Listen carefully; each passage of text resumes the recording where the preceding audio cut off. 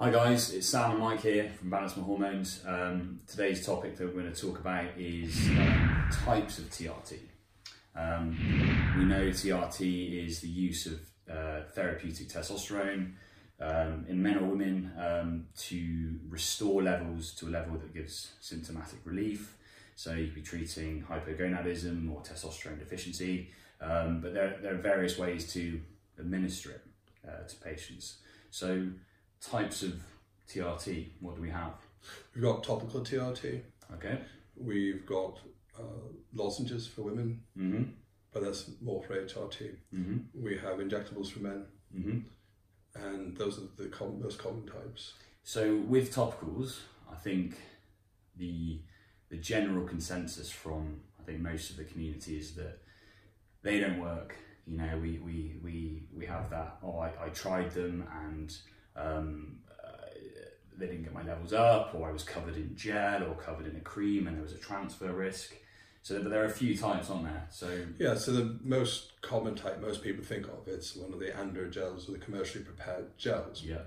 And so when you mention topical to people, sometimes they'll want to shy away. They say it's not reliable, I can't trust it, it might rub off, I might have it transferred to a partner, a pet, a child, a baby, whatever, So for those reasons, people tend not to want to use them.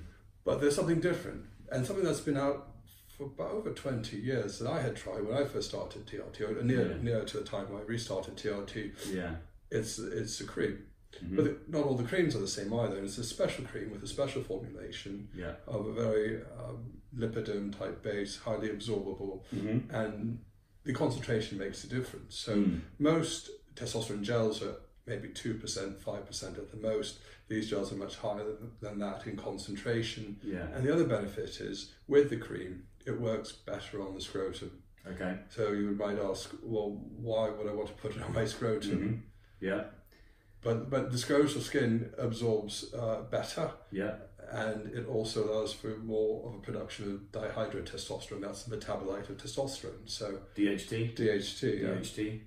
So that's good for libido for men that maybe don't produce as much DHT from their testosterone. Could be an option. Possibly, yeah. So some men may not get the natural rise in dihydrotestosterone from just injections, and for those men, high concentration cream applied scrotally seems to do the job. But the amount, isn't it? That this is what when I first started, TRT, years ago, I read the forums. I read about androgel, testogel, testosterone, testin, whatever the branded ones were. So I bought into that a little bit, and I was looking at those energy gel size sachets that you've got to lather all over your body, on your chest and your shoulders. I think you said it's so weak, you have to apply it to massive areas to get absorption. You need a large surface area for it to absorb properly, and then you have to wait and let it dry. Sticking to your t-shirt, can't go in the swimming pool. Unless you have a doctor from Belgium that will apply to your forehead and then make you wait. We had a client, actually was with a cream, and we'll apply to your forehead, wait till it dries, and then you put cover up a moisturiser on it. But the differences between those weaker branded ones, I suppose, is the one that's made at a high enough strength, can be used in the correct base that absorbs, is a small amount. A small amount. I mean, the size of a Coke can. That's the tube.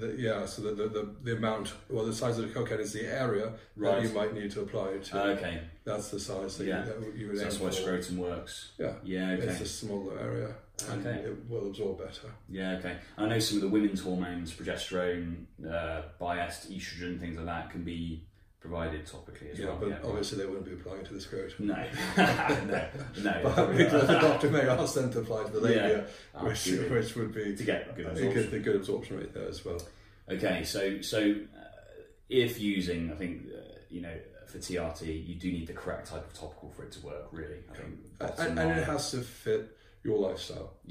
If you're one who doesn't like to apply things twice a day or even once a day, or have to worry if you don't have your tube or your pot or your pump with you, then it might not be for you. If you can't bring it with you where you go, or if you're worried that if you sweat too much close to the time of application, you should reapply, then maybe that's not the right one for you. But if you don't mind doing those things, it could be just fine. Works out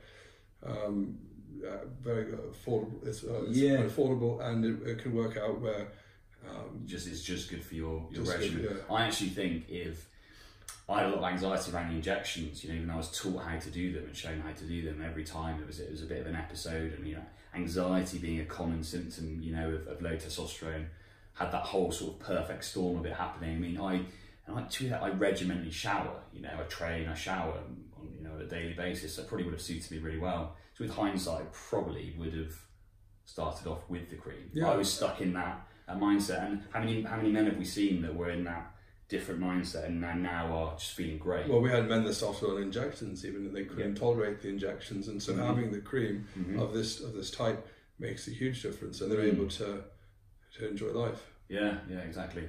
So topicals, that's topicals. Join us on our next video. We'll talk about our next topic, but we'll speak to you later. Thanks.